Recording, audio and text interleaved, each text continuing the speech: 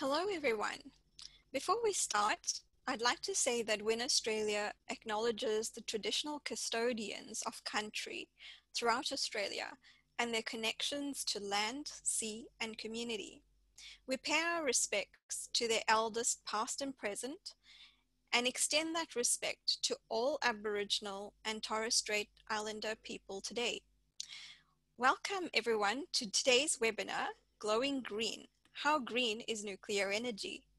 My name is Pamela Naidu Emilio, and I am a committee member of Women in Nuclear Australia Incorporated, or WIN Australia for short, and your host for today.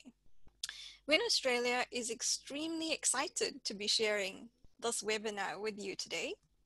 If you're not familiar with WIN Australia, we are a not-for-profit organisation of women and individuals of other genders who work professionally in various fields of nuclear technology and radiological applications in Australia. One of the aims of WIN Australia is to promote understanding and public awareness of the benefits of peaceful nuclear and radiological applications, especially among women and young people. WIN is an international organization with members from over 100 countries. Today's webinar is supported by Inspiring Australia as part of National Science Week.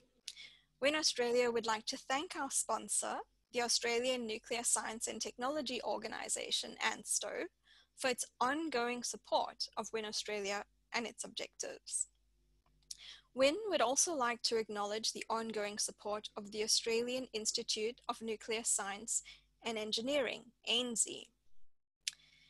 This webinar is the second in a series of webinars for National Science Week being hosted by WIN Australia.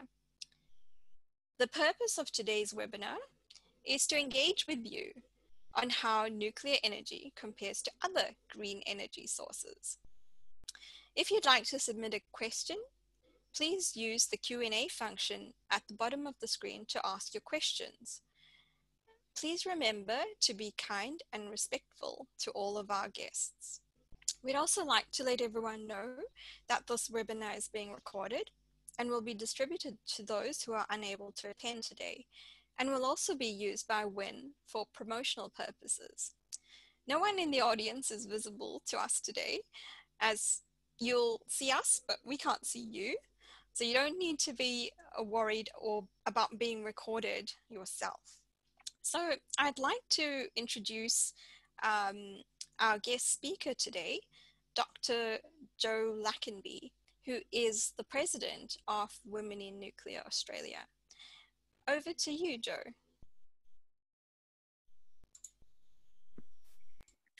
Thank you very much, Pamela, for that very kind introduction. Just get my presentation back up here. Everybody, happy National Science Week. I hope you're having a fantastic week and that you've learned lots of cool sciencey things so far.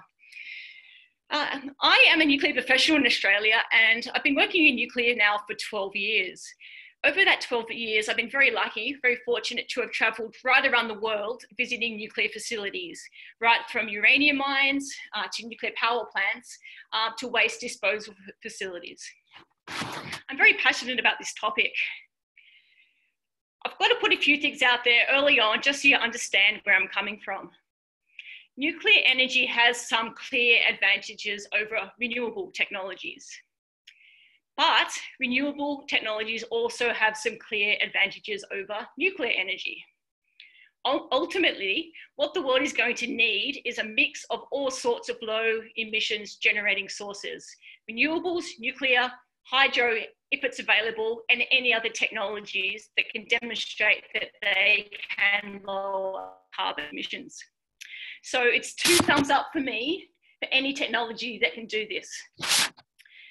I'm particularly passionate about nuclear energy because I believe that it is the source of electricity that has the overall lowest impact on the environment, and is the one that has demonstrated that it can have the biggest impact on climate change.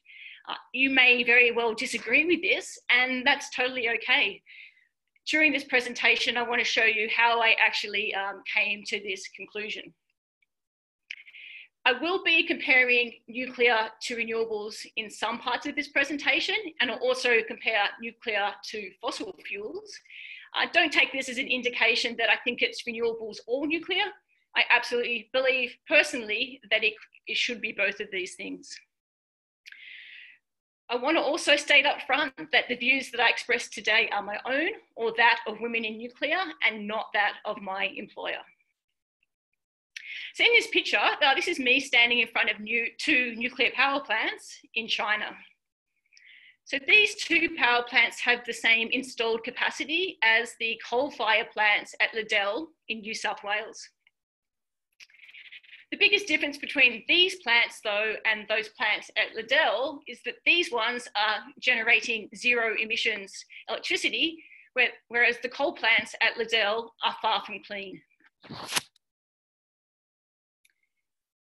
So over the last 12 years, I've asked a lot of different people what they think the word green means in the context of electricity generation. And I've got a lot of different answers. So what I thought we might do today is start with a poll. So we want to put this over to the members of the audience. This is anonymous. So we'd like you to answer the question, what makes an electricity source green? And you can choose anything that you think applies. What we'll do is we'll show the results of this poll at the end of the presentation. Just while you're thinking about your answers, what do we mean by nuclear energy? So in the world, there's two different types of nuclear power. There's nuclear fission, which is getting uranium or other atoms and splitting it apart to generate immense amount of heat and hence electricity. And there's nuclear fusion, which is the opposite. It's taking small particles and fusing them together to generate immense amounts of heat and a lot of electricity. So if we can ever crack nuclear fusion, that will be the ultimate energy source for the entire world. But unfortunately, it is a big technological challenge. So in the context of today's presentation, when I'm talking about nuclear energy, I am talking about nuclear fission, the technology that's been around now for approximately 70 years. Funnily enough, the focus of today's presentation isn't only nuclear energy. I'm going to spend more time talking about how the world generates electricity at the moment, what this means in terms of carbon emissions and climate change. I will, of course, talk about nuclear energy, and I'll also look forward to 2050 and beyond. We might get you my wonderful WIN assistants to close this poll now, if you can. Thank you. So today I'm getting most of my data from these four sources. The first two are bolded because they're fantastic websites to go to have a look at what's happening in the world in terms of energy generation and climate change. The second one in particular is very interactive, and if you do nothing else after today's presentation, other than filling in our survey at the end, and hopefully thinking about what's been said today, I really recommend you go and have a look at this website because it gives you live CO2 emissions from many parts around the world and lets you relate those CO2 emissions to how that particular area is generating their electricity. If we have time in question time, I can bring this website up. And I've actually got a few snapshots that I took on Sunday night from this website just to demonstrate how well some countries are going in terms of reducing their carbon emissions from their electricity generation. So let's start with worldwide electricity generation. So you'll see here in these blue circles, it's a fantastic thing that between 1990 and 2016, the access to electricity around the world increased from 71% of the world's population right up to 87%. So a key part of the UN's Sustainability Development Goals is giving the people of the world access to clean, reliable electricity. So it's good to see that the numbers increasing. This means that the quality of people's lives is also increasing. It probably doesn't come as much of a shock to you, however, that some people in the world consume over 100 times more electricity than others. So in Australia, we use a lot of electricity by world standards. So how is the world generating its electricity? So this is a graph from our world in data. Goes from 1985 to 2018, and it shows you what's going on and what sources are being used throughout the world.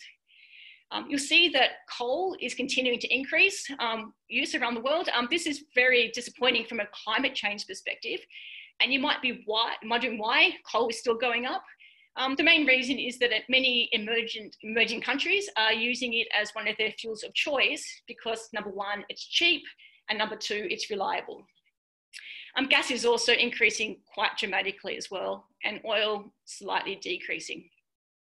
In terms of the technologies that are putting out very low carbon emissions, hydropower is the number one resource in this area, followed by nuclear, then wind, other renewables, and solar. So 15 years ago, wind, solar, and renewables didn't even show up on this graph, but now they're starting to show up, which is a good thing from a climate change perspective. In terms of the Australian context, how much electricity in Australia comes from various sources. In 2019, 79% of our electricity came from fossil fuels and 21% came from hydro, solar, and also wind.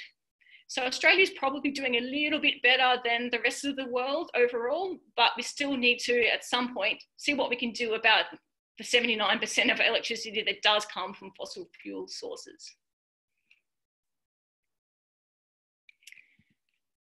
Let's talk about carbon emissions now from electricity. So the unit that's used to quantify carbon emissions is grams of CO2 equivalent per kilowatt hour. Basically, the equivalent part is to take into account greenhouse gases that aren't carbon dioxide. So you can take something like methane and convert it into CO2 to get a unit to compare different energy sources. A kilowatt hour is a measure of usage. So if you have a look at your electricity bill at home, what you'll see is how much electricity you've used in kilowatt hours. So according to the World Bank, in the last 30 or so years, electricity use throughout the world has been increasing, but in the 30 years, there's been very little change in the emissions intensity coming from electricity. So currently it's about 500 grams of CO2, so 500 grams of carbon dioxide per kilowatt hour of electricity generated. This value has kind of oscillated between 460 and 500. So even though we're generating more electricity, in general, it isn't getting much cleaner, but it's also not getting much dirtier either. It's kind of holding steady.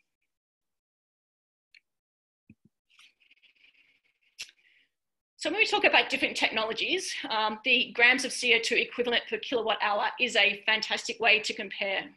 So what we have here is data from the Intergovernmental Panel on Climate Change. This is the UN body which is tasked to investigate climate change, funnily enough. This is some values from one of its reports. The reference is down the bottom, and it's the life cycle emissions for different technologies. So what this means is these numbers consider not only the carbon emissions while the particular source of energy is generating electricity, but also mining, fuel manufacture, transportation, and also decommissioning of plants and disposal of waste. So the whole life cycle for the technology. I should also point out that what's quoted here is the median value. There's lots of different studies that look at life cycle emissions from different technologies. And there's usually for every technology, there's a low quoted number, a high quoted number, and a median. So median means middle. So these are the middle values that the IPCC has based its numbers on. So as you can see, coal and gas, not so good from a climate change. I think most people know that. From hydropower down though, these are all low emitting sources of energy. So according to the IPCC, wind and solar have the lowest median values of emissions. I mentioned earlier on that there's a website called electricitymap.org, and this is basically, if you go and check it out, this is basically what you can see. So it's a map of the world with some different regions coloured in different colours and areas. So unfortunately, the world doesn't have ready access to everybody's electricity production. It's just those governments that choose to share how they're generating electricity. So what this site does, it gets publicly available data. It applies those IPCC climate change values and plots the emissions intensity in countries or in regions of countries live. If a country or a region is green, it means low emissions, yellow means higher, through to browns and to blacks. There's some dark browns in our particular country, and I'll get onto that shortly. What I should say is this data is live, and if you do go and check it out for a country that has a lot of solar, for instance, make sure you look at different times of the day, because when solar is operating, you have low emissions. When it's nighttime, emissions will tend to go up again. So on Sunday night, I thought I'd take a few snapshots of what's going on in certain parts of the world. So this was 5:30 p.m. on Sunday, Australian Eastern Standard Time. So the first country I want to talk about is Germany. So those of you who aren't familiar with where Germany is, it's right here. Germany is often held up as the country that has invested most heavily in renewable technologies. And I've heard and I understand that they would have spent around 500 billion euros by now or by 2025 on renewables. So at 5:30 p.m. on Sunday, Australian Eastern Standard Time, the carbon intensity in Germany was 318 grams of CO2 per kilowatt hour, which is reasonable for Germany. It's probably about average. On this website, you can go and see how that was being generated as well. So at that time, the nuclear capacity was running full ball. There was some coal, not much wind. It must have been a fairly still day, some solar, etc., etc. So Germany has a lot of installed renewables, and on that particular occasion, 318 grams. At the very same time, next door is France. And at the very same amount of time, they were generating 61 grams of CO2 per kilowatt hour. Why is this exactly? Well, France gets 75% of its electricity from nuclear power. So they have an advantage in that respect, because nuclear can run 24/7, unlike the renewable technologies at the moment anyway. So we have Germany on 318, France is on 61. Because it's National Science Week, I thought I'd come to New South Wales. It's also the place where I happen to live.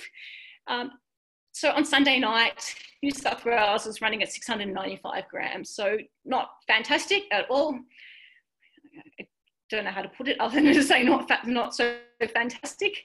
Why is this? Coal, huge amount of coal being burnt in New South Wales. There was 14% renewables though, so there was some wind and some hydro and a tiny bit of solar. Let's compare that with South Australia. So South Australia is another area that has a significant amount of renewables installed. Unfortunately, on Sunday night, it wasn't windy, and by 5 p.m. in South Australia, there was not much sun either. So nighttime, 530 grams. So doing better than New South Wales, but not doing as well as Germany, and definitely not doing as well as France. You can see that in the bottom, Tasmania. Tasmania is always green because it's generating hydro. Sometimes it goes yellow though, because it's importing from Victoria, which raises its carbon emissions. Just to get back to this graph, this is a bit of a spoiler alert. I do recommend you check this out for yourself instead of just taking my word for it. I'm all for verification of claims. But if you go in here and have a look yourself, you'll see, spoiler alert, that the countries that are really, really green either have a lot of hydropower and or a lot of nuclear power. That's the fact of the matter at the moment, is that these two technologies are keeping emissions low right now. On a positive note though, for renewables, we are starting to see the wind turn up in a few countries around the world, which is also good from a renewables perspective. But the green places really do share hydro and nuclear as their number one characteristics, and then wind as number two. Okay, let's go on to nuclear energy, which is what we're here to really talk about today. So for those of you who don't work in nuclear, at the moment there's 440 reactors in operation in 30 countries, generating about 10% of the world's electricity. On top of those 440 reactors operating, there's also 55 under construction in 15 countries. So a fair bit of construction going on as well. So 30 countries have reactors right now, There's another 30 that are planning nuclear programs. And on top of that, another 20 countries who have at some point expressed an interest in Australia. This particular graph is from Wikipedia. So any country here in blue has operating nuclear reactors now and is either actively building more or is planning on building more. The countries in green don't have operating nuclear plants now, but are either building them or are actively planning to build them, including our neighbour up the top here, Indonesia. Countries in grey have no reactors. There's a bit of red and orange activity going on in Europe, which is either holding steady or planning to shut down their plants or to reduce their usage. And there's black, which is the places where nuclear power is illegal. Unfortunately, Wikipedia isn't always 100% accurate, as I'm sure you're aware. So we actually need to colour in Australia black, because there's currently federal prohibitions on nuclear energy at the federal level and at some state levels as well.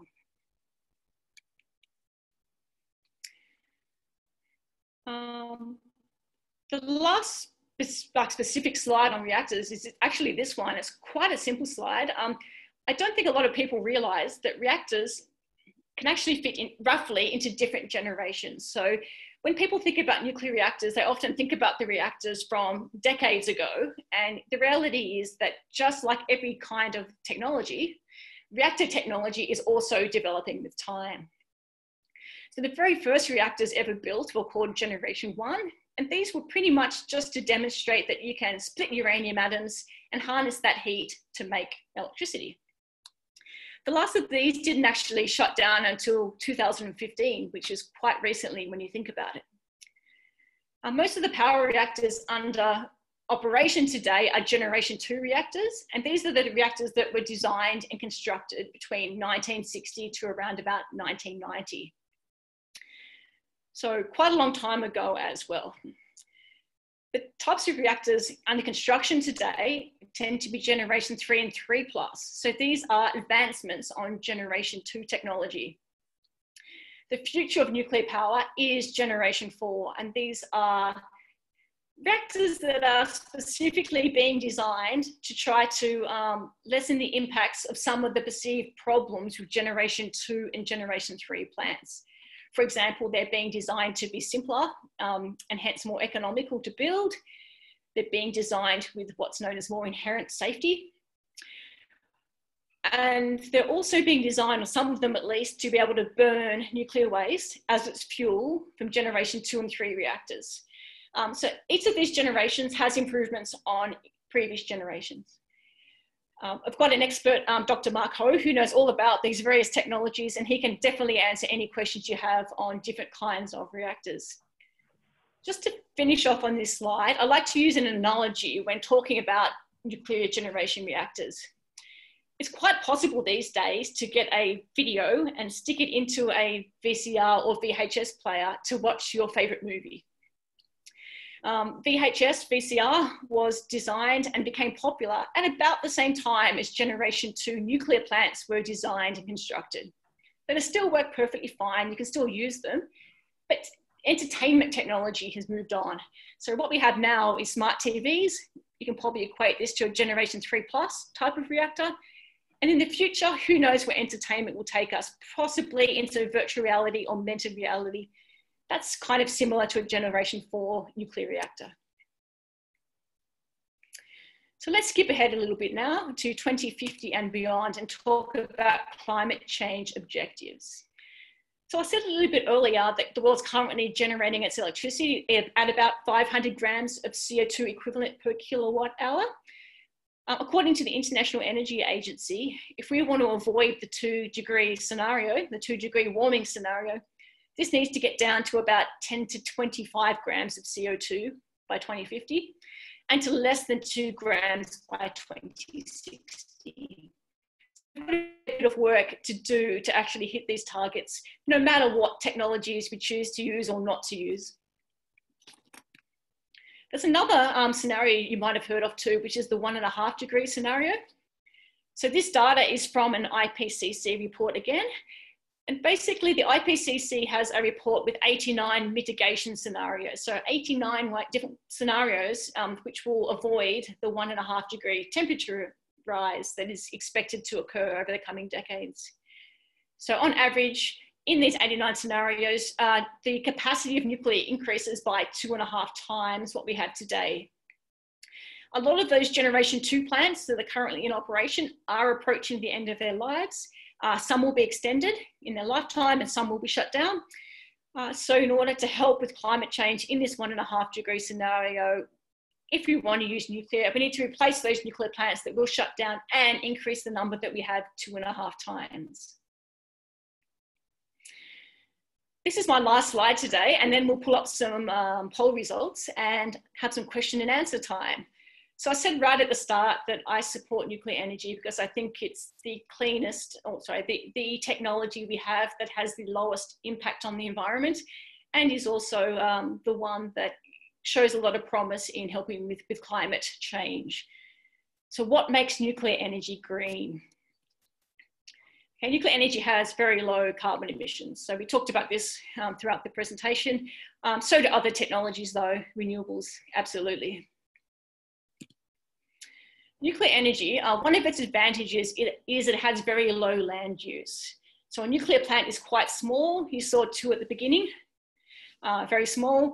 And in terms of, it's probably very similar to a fossil fuel plant site, in terms of the generating land footprint anyway.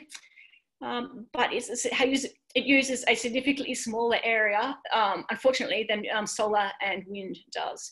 So one of the key concepts of biodiversity is trying to return as much of the land as possible to a green or forested or rainforested state.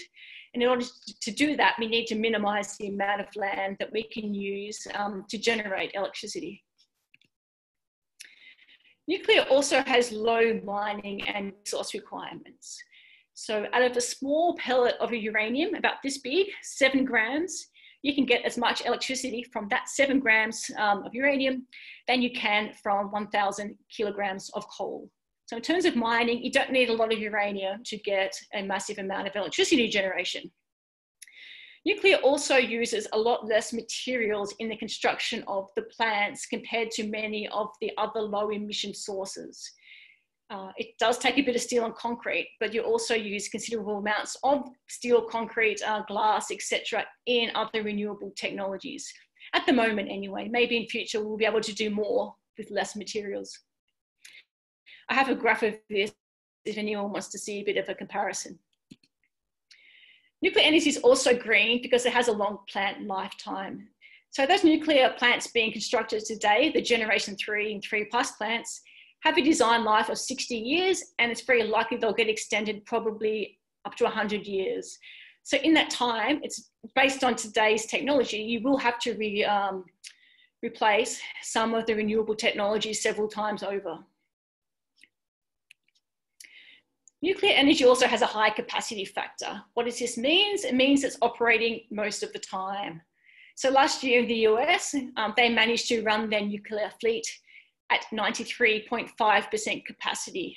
So across their almost 100 reactors, they were operating at full capacity 93.5% of the time, which is outstanding. The capacity factor for the solar plant in the US last year was about 25% and about 35% for wind. Nuclear plants can also be used to desalinate water, make hydrogen, or as a heat source for industry, so they're dual or multi-use. They can also have load following abilities too, so they can work very well together with renewable technologies.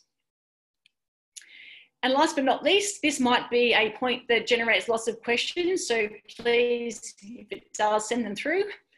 One of the criticisms pointed at nuclear energy is often, what about the waste? So there's several aspects of nuclear energy, well, radioactive waste that I think you can kind of fit under green. You may disagree, and I'd love to hear your opinions on this. Compared to compared to renewables anyway, there's massive, the volume of waste generated is very small. I can give you some examples or try to give you some visuals of how much nuclear waste we're talking about when people say, what about the waste? The waste is also managed. We all know what happens with fossil fuel generating plants. We know what happens to the waste, right? Straight up into the atmosphere. When it comes to renewable technologies and waste, it's a bit too soon to know what's going to happen, but without tough regulation, it's possible. Haven't got a crystal ball, but it's very possible, but that a lot of renewable technologies will end up going to landfill, unfortunately, unless we can regulate and manage the end of life for those technologies. A bit early to tell at this point. And something else that makes nuclear energy green is that most people don't know this, but you can actually recycle used fuel. Some countries do this quite extensively now, but no one's going as far as they can. So if you can recycle used fuel, what you're effectively doing is reducing the volume of that waste, and you are also reducing the lifetime. So smaller volume and smaller lifetime, which I think would be of interest to a lot of people. So yep, happy to take questions on that. We might finish off this presentation now, just going to the poll results. I think the question was, what makes an electricity generating technology green? So here we go. Excellent. Pretty much as I expected. This is fabulous. Thank you everyone who voted in this poll. We might keep a copy of this. Definitely agree with most people have said over 50% for each of those. It's good to see that people are thinking outside of just carbon emissions as well, and looking at the whole life cycle of a technology and its land use and its other potential environmental impacts, and not just considering just the electricity generating phase for the technology.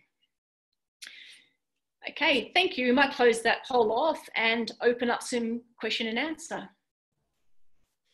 So thank you very much for that, Jo. Very insightful and information-rich presentation, giving us a broad outline of the different energy sources and how they compare to each other.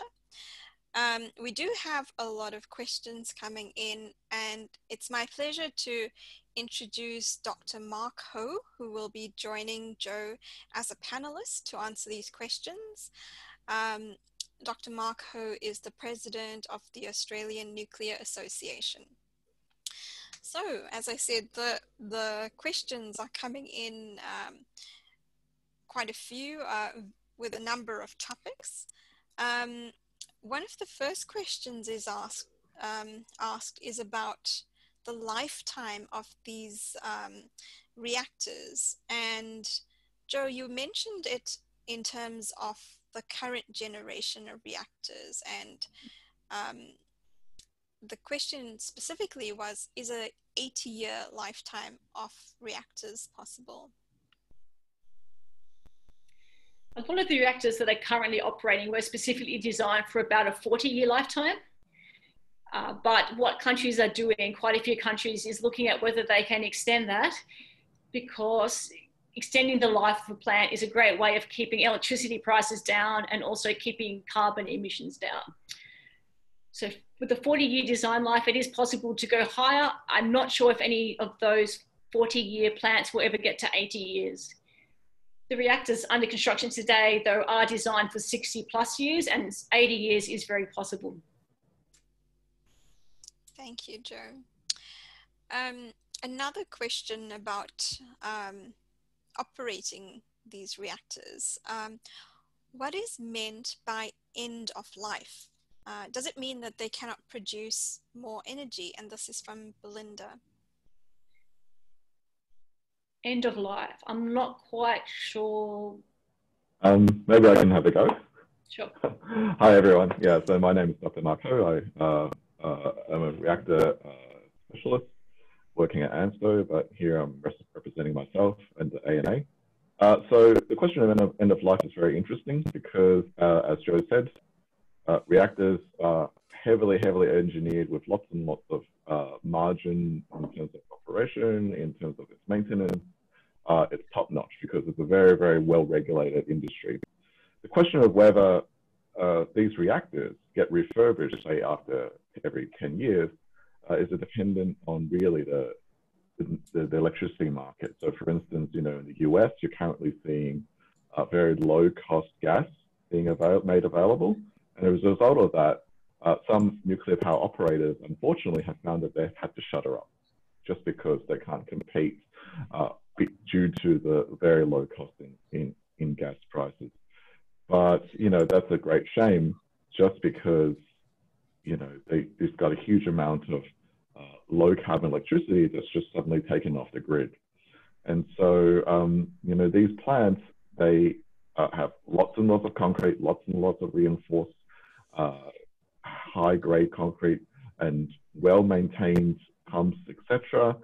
But, you know, the question of whether more money can be put in to maintain these plants so they can be operate up to 80, even 100 years is really dependent on the electricity market. So. Thanks, Mark. And we've got questions on many themes, but I thought we could stay on the operation of these power reactors. So another question was, does nuclear power require storage dams or gas peaking plants to function reliably? Oh. Could you repeat that? Sorry. If you go, Mark, you're right. Oh, okay. So obviously, nuclear power plants don't require storage, right? It's dispatchable, and that is, I would say, a huge draw card for nuclear power plants. As Joe said, they're concentrated. They have a huge amount of output. You can see, I mean, a typical nuclear power plant these days outputs 1,000 megawatts or 1 gigawatt. And you don't need any intermediary. You don't need batteries. You don't need salts, molten salt storage or anything like that. However, having said that, to integrate the huge capacity, the generation capacity of nuclear power plants, there is work being done to use the heat of, say, you know, future molten salt reactors or very high temperature reactors, and then to deliver that heat to a thermal storage facility, maybe in the form of molten salt, and then to use that energy later. And so these are kind of the technologies that are under development at the moment. Thanks, Mark. Another question still related to the impact of nuclear reactors on the environment is how is water use and cooling of reactors that comes into the reactors generating waste? Okay, so most of the larger power plants today are situated near big bodies of water, such as the ocean or big lakes, because they do need a big heat sink to get rid of their excess heat. What's happening is that there's no radiation going into the water source at all. It's just a slightly higher temperature of water. Water goes in, water gets heated up a little bit, water goes out. And all these sorts of things are regularly checked from an environmental perspective, just to make sure you're not actually having an impact on the local environment by putting out slightly warmer water. People who like swimming tend to like it. So a lot of people who live near plants because the water's warmer, and some wildlife and fish also like a higher temperature. Some of the plans for the future reactors are to try to make a lot more of them air cooled and not water cooled, so that you can site them away from large sources of water and hence use less water as well. Thanks, Joe. We are also getting a lot of questions around waste generated by nuclear plants. And one in particular is around the nuclear fuel recycling. How does the recycling work? Okay, so a nuclear reactor will typically have fuel in its core for about 5 or 6 years. And then it's taken out and put into a wet storage, like a pool of water, where it cools down and decays before it's moved to what's known as dry storage. And you might have seen some pictures of nuclear power sites with big waste drums. That's what it is. It's got used nuclear fuel in it. So what happens in many countries is many countries have decided that they just want to use that fuel once and then ultimately will dispose of that waste.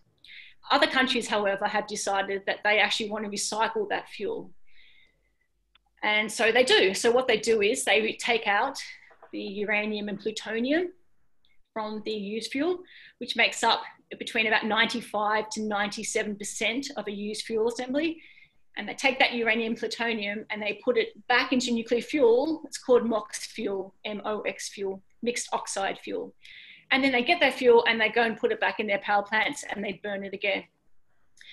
What's left over from removing the uranium and plutonium is what is the waste product. It's the fission products. It's the really, really radioactive part of spent fuel. Because plutonium and uranium is not all that radioactive. But by recycling fuel in this way, you can reduce the volume by about 97% and also reduce the lifetime of the waste product as well. What's really exciting about the next generation of nuclear plants, which is the generation 4, is that these plants some of them are designed not only to use recycled uranium and plutonium, but also what's known as the minor actinides. It's National Science Week. I was gonna pull up a periodic table, but I'm sure most of you have seen one in your lifetime. So the actinides are there's a main periodic table, and below it there's two other rows of elements. So the bottom row are the actinides. What happens in a nuclear power plant is some of that uranium gets converted into bigger atoms. One of them is plutonium, neptunium, curium, americium, bigger atoms than uranium. These particular products are what have a very, very long, what's known as half-life, which make the life of the waste fuel very long. So the future reactors are also planned to take these actinides, all of them, not just uranium and plutonium, put them into fuel and make electricity. I hope that was okay. Yes, thank you. So still staying with the power reactors, some of our audience is interested to hear about the decommissioning of reactors. You know, you've mentioned that there are a number of older generations of reactors. What are some of the challenges around decommissioning these older plants? That's a fantastic question. One of the challenges, there's actually been quite a few nuclear power plants decommissioned in the world already. And depending on where you are in the world, there's some places that have what's called a greenfield site, meaning all the reactors gone, all the buildings associated with it, everything's gone. It's like a big green field. But over in the corner, you have some spent fuel in cars sitting there. So the challenge for decommissioning is what to do with that used fuel. People often ask me, what about the waste? Aren't you concerned about the waste? And the reality is that disposing or recycling nuclear fuel, the nuclear industry has known how to do that for decades. It's technically kind of difficult, but not really. Like, we know how to do it, we know exactly how to do it. What's lacking is the political will to pick sites, because obviously it's very political and controversial to decide where to put these particular facilities. So spent fuel disposal, as far as I'm concerned, I am an engineer. That doesn't really give me authority, but from what I've read, it's not a technological issue, but a political issue. In terms of decommissioning, also the cost of that is generally included in the cost of electricity. So from now, in most countries anyway, not in all countries. So economically, there should already be funds set aside for the decommissioning. Another challenge is that you are dealing with radioactive components. So there's different arguments here. You can either keep looking after a facility while you're letting things decay for a few years. It costs money to manage a facility while it's decaying. So you can either do that so the doses get lower to make it easier, or you can go straight in and do a quick decommission with higher doses, potentially, to workers. And this is another challenge as well, working out which route you want to take, a quick decommission or let things decay and pay more because it takes longer. Maybe Dr. Ho might have some opinions too. Oh, actually, I'll just add that ANSTO, for instance, actually has decommissioned a very small research reactor. You know, one of the old physics reactor, and I mean, I was part of the project that kept doing that. You know, setting up an enclosure to make sure that none of the material could get out. But what gives us confidence to be able to do that safely is that we've got expertise on site that's tracking all the different materials that actually went into building that reactor, so we know exactly just how radioactive some of the materials are. and so that we can, build the kind of hazard reduction planning and processes. So it's something that, as you said, the industry knows what to do. Of course, like after you switch off a reactor, it's prudent to just let it rest and for the radiological decay to happen so that, it's not as active once you start going in there with the jackhammer, so to speak. But one of the things I always like to say about nuclear waste, it's actually somewhat magical as well because it destroys itself with time, right? And I guess like some of the misconceptions some people might have when they get told some fibs by saying, oh, it's an intractable problem, and it's like hundreds of thousands of years, it's never going well. Well, those very long-lived nuclear waste, like the minor actinides that you said, they're actually extremely low in activity. So they're actually very low in terms of radiation. It's actually the short-lived and the midlife, radioactive substances, which are basically the fission products of your fuel, that's the most radioactive. But those, generally speaking, the strontiums and the cesiums, the half-life is 30 years. So after 10 consecutive half-lives, 300 years, there's actually less than 0.1% of the original content. So it destroys itself. So, that's something that's actually quite good in a way if you can engineer storage to appropriately shield the radioactivity of those medium-lived and short-lived waste. It's actually a very doable, very manageable waste problem. Thanks, Mark. So we'll move to a slightly different topic now, and this is on small modular reactors, which we're getting a few questions on. Specifically, they seem quite exciting. Can you tell us a bit about why they may be seen as better than the traditional reactors and how they compare in terms of greenness? If I can answer that. Thanks, Emma. So a lot of people might know that, they hear the headlines, they hear about new nuclear reactor builds, and they see some cost overruns and some schedule overruns, right? But that's really something that the West has been kind of facing, because we have the West, or the US, the UK, a lot of these, France, for instance, they haven't been building large gigawatt reactors for a while now. And so, their supply chain is weakened, and so it's been taking a little bit more time, say, from 6 to 10 years to build these large 1 gigawatt reactors. The idea with small modular reactors is to be able to build them small enough in a modular fashion inside the controlled environment of a factory, kind of like a production line. And that way you can get the quality of the build-up and then also the unit price down, pound per pound, so to speak. And so, for instance, the US, Canada, the UK, they have very, very heavy billion-dollar level investments from both public and private enterprises to realize this. And the Russians and the Chinese are also doing this as well. So, for example, a barge-mounted small modular reactor was switched on in a city in the Arctic Circle where they need lots and lots of power to keep warm, in a town called Quebec. And that was switched on in December last year. And we're going to be seeing more small modular reactors come along very soon, both using conventional, well-known pressurized water reactor technology that's been operating very well in the last 50 years, as well as the future kind of like molten salt, sodium fast reactors, lead fast reactors, gas fast reactors. Those technologies will also be coming online soon. Thanks, Mark. I'll just add to that too, if that's all right. What makes them particularly attractive to me is that they can really fit into smaller grids.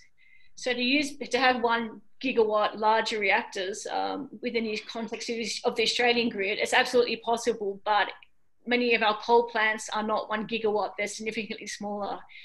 So they might be possible to replace coal plants directly with a small modular reactor because they're about the same size. This is what the US is investigating doing, is whether they can replace some of their coal plants with small modular reactors. They also are fantastic for remote locations, as Mark said as well, where you in Canada, for instance, they have a lot of remote communities that are using diesel generators to generate all the electricity. Canada's investigating whether small modular reactors will be more suitable than having to truck in huge amounts of diesel to very cold places. Thanks, Jo. So one of the issues that starting up nuclear power reactors in a country has to overcome is misconceptions about nuclear power. And Jo, this question is directed to you. Have you come across communication tools and techniques that work well in terms of educating the general public about the science of nuclear power and nuclear medicine? Perhaps you have some examples to share.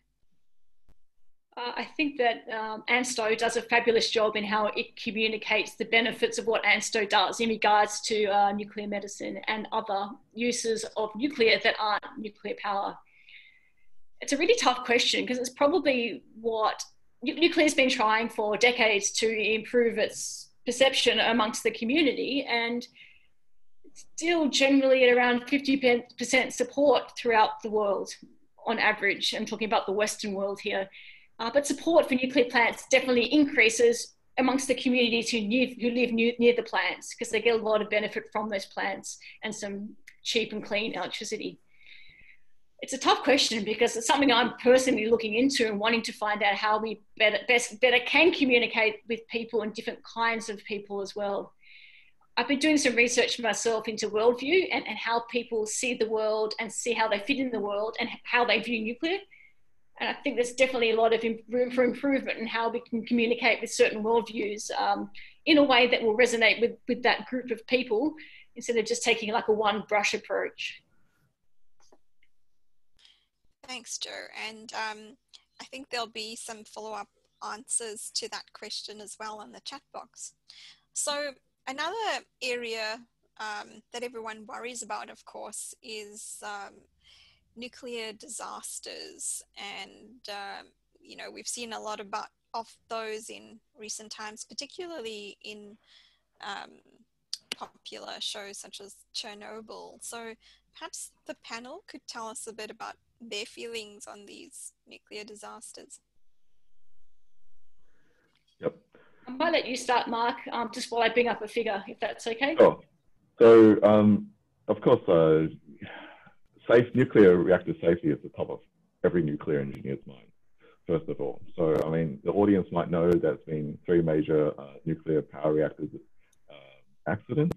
So 3 Mile Island back in 1979, Chernobyl in 86, and Fukushima in 2011. So first thing I want to say is that, you know, the Soviet reactors, the graphite moderated water-cooled reactor has never been constructed in any Western nation. So it will never, ever be constructed. And so those type of reactor accidents will never occur. So I want to tell everyone that first off. So the other 2 accidents over in 3 Mile Island and over in Fukushima was actually not an accident as a result of the normal operation of those reactors. They were really about not being able to take away the residual heat or the decay heat of the core after those reactors were shut down. So a little bit of science here, you know, I mean, for everyone that's not familiar with reactor physics, after you shut the reactor down, it's still producing about 1% of the heat when it was on. So for a 1,000 megawatt reactor, which is like 3,000 megawatts thermal power, you're still producing about 30 megawatts after it's shut down. And even though it's 1%, it's still a lot of power, like after 1 hour of the shutdown. And that heat has to be removed. In the case of 3 Mile Island, they had some systems which were under maintenance, and so they weren't actually able to switch those on. Now, in current modern day reactors, that would never occur because you would design the plant in such a way, there are safety interlocks, there are logic in place, that this allows the reactor being able to be switched on in the first place if some systems were offline.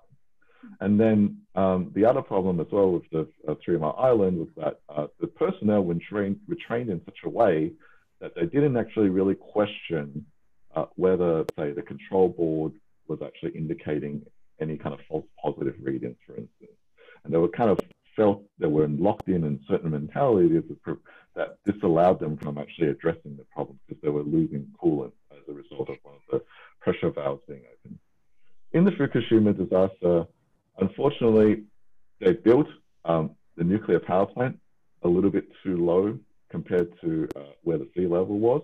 And they built also the seawall was not high enough to stop the tsunami wave from coming in and taking out the diesel generators. Again, with current nuclear power plants, you would never, put your reactor in such a state. You make sure that, you will take into account certain beyond design basis accidents.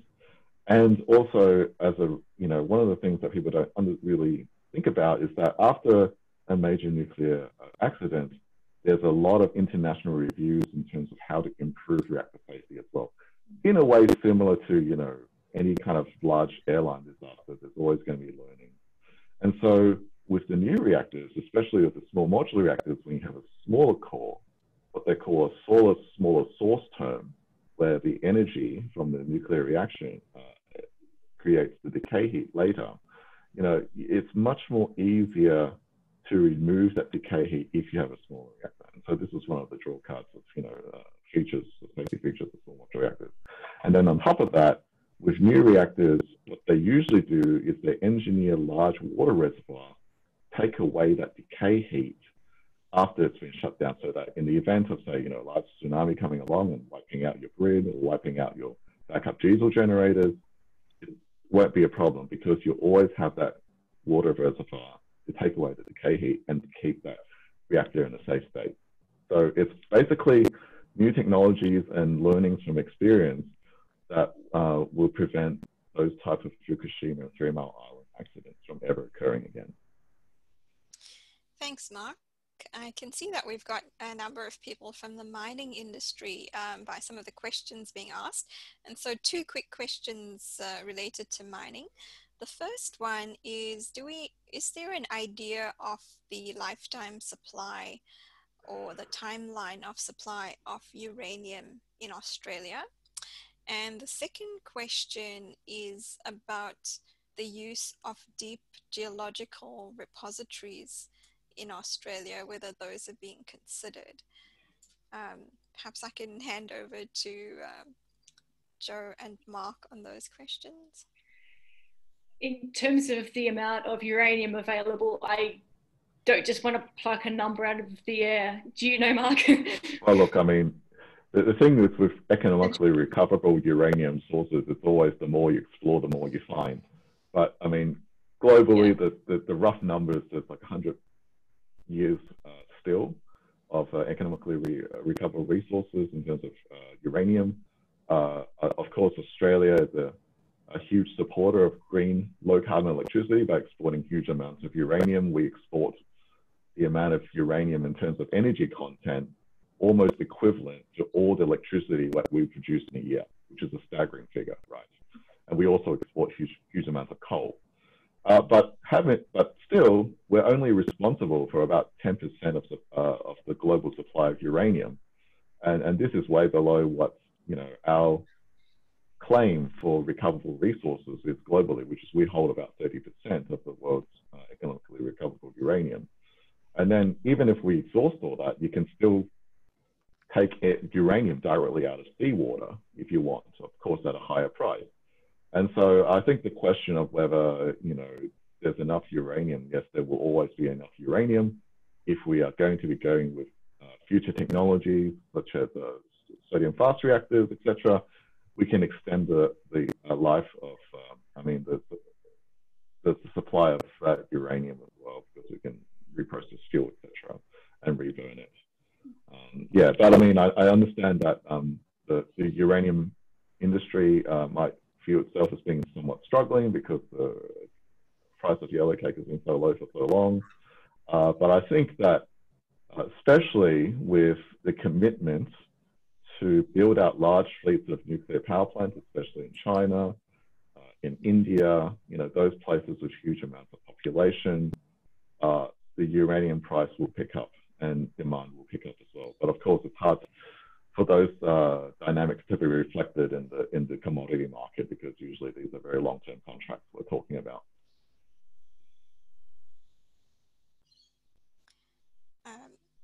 So perhaps I can speak a little to that question about geological storage. Around the world, there's only one active geological storage facility for nuclear waste at the moment, and this is in Finland. There's one in construction in France, and you will notice that these are countries that actually have a number of nuclear power plants, and so generate a larger volume of waste. In Australia, we only have a research reactor, which by comparison generates a very small amount of waste. And so building a deep geological storage facility for Australian waste currently is not really feasible. However, the deep geological storage of fuel that hasn't been reprocessed and retreated is the current ongoing option for countries with nuclear power plants. So I noticed that we're coming up to the end of this webinar. If the panelists are happy, we could stay on another 5 minutes to ask a few more questions. For those of you who are unable to stay on, I'd like to thank you for your participation and direct you to email us with your questions if they haven't been answered. You'll also be directed to a survey once you leave this webinar. This is a survey that's from researchers from the Science Communication Outreach Participation and Education Group of the University of Sydney, who are conducting a study into the experiences of online science communication events during this National Science Week, and is endorsed by Inspiring Australia. So thank you for those who've attended so far. We can continue with the questions a few minutes longer. So here's a question that's also uppermost in many people's minds. What is the cost of nuclear power compared to the other sources? Wow, that's an excellent question. Can I have a go at that? Yep. So yes, large plants are very expensive. We're talking about the $1 billion kind of mark, right? So, so for example, Westinghouse AP1000 reactor over in the States, currently under construction over Georgia, was originally had a price tag of about $6 billion US. And as I mentioned, because they have challenges with the supply chain, etc., and due to the delay, it's kind of creeped up to about $8 to $10 billion. So the idea with, as again said, small modular reactors is that you can make these, construct these things between 3 and 5 years to get the price down as a per unit basis. But also think about the fact that, when you're constructing a nuclear power plant, it can take anything between, 6 to 10 years. But if you can reduce that time frame, you don't have to pay interest on the amount of money that's borrowed. And that's a huge factor.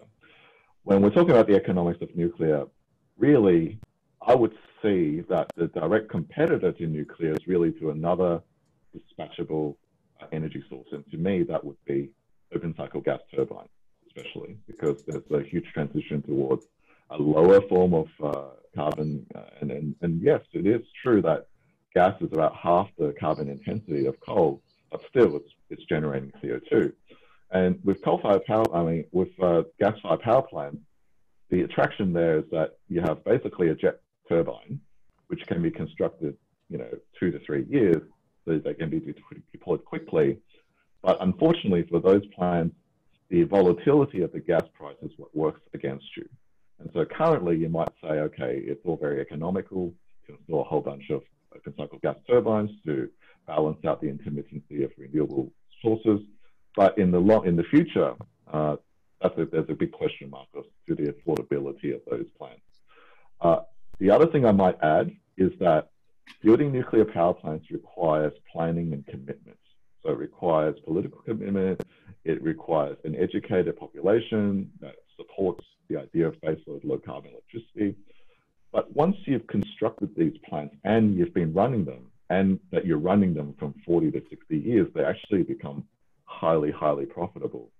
And so this is the reason why, nuclear power plants are particularly suited for centralized control and command economies like in Russia and China, which do think about things in the long term and not so much thought about, in the US, Canada, UK, etc., because they operate a liberalized kind of, national electricity market, which is not completely liberal, of course, because there's the distorting factors of subsidies, etc. But the way that the West is replying to that is to innovate, and it's to innovate using small modular reactors that can possibly get on the market quicker. So that's my answer. There's a value called the levelized cost of electricity, which is often used to compare different technologies in terms of their cost. The way I like to think about it isn't about thinking about individual technologies and how much they cost, but how much is your overall system going to cost. So if you have a particular carbon target you want to achieve, for instance, you can work out how much renewables you need, how much nuclear, how much hydro, and what combination is going to be cheapest for you to achieve your target. So if you're talking about deep decarbonisation, which is reducing more than 90% of your carbon emissions, so from whatever value you're at to a very, very low level, there's plenty of research that shows that a combination of renewables and nuclear together will be cheaper. Of course, it's cheaper to build renewables in the short term, absolutely, but as time goes by, as you build more and more renewables, you've got to keep building massive capacities of renewables or batteries, because you're going to have to store it, and that becomes expensive. Or you can have a nuclear plant to balance out what your renewables are actually doing. So when you see levelized cost of electricity, also think about how the different technologies will fit together into a system and the cost of the system. Thanks, Jo. And so circling back to one last question, focusing on the concept of green, it was mentioned that waste generation is low with nuclear power plants, but what are the effects on the environment of that low waste? What are the effects if there's a disaster, accident, or spill? Is it less than a mining disaster or mining accident, for example? That's a fabulous question. So the effects right now, there's never been an accident involving waste that I'm aware of, and no harm done to people or the environment. One of the benefits of nuclear waste is we make it into a solid form if it's not solid. So when you talk about a spill, you're talking about spilling a solid material. So used nuclear fuel is solid. If we have liquid waste and we're going to store it for a long time, we'll make it into a solid. So that takes away the spill potential. Yeah, I guess, does that answer the question? Yes, thank you. So unfortunately, we've run out of time for today. So we'll be coming to an end on our webinar. Thank you so much to our presenter, Dr. Jo Lackenby, and panelist, Dr. Mark Ho, and to all of you who have participated and sent us a lot of your questions. It's great to have such an engaged audience. I hope that you were able to learn and enjoy this learning session as much as we have. Once again, a reminder, and Jo will put up a slide for you about this. If your question was not answered, you'll be able to email us at Win Australia, and we will send that question through to the panelists to answer. So just a reminder that when you close this webinar, you will be asked to fill in a survey for the event. This is for researchers from Science Communication Outreach Participation and Education Group at University of Sydney, who are conducting a survey on the experiences of online science communication events as part of this year's National Science Week, and is endorsed by Inspiring Australia. So thanks once again to everyone who's participated. Please join us tomorrow for the next webinar in the Win Australia Science Week series on careers in nuclear, details of which are on the slide in front of you. Have a great evening. Thank you. See you later.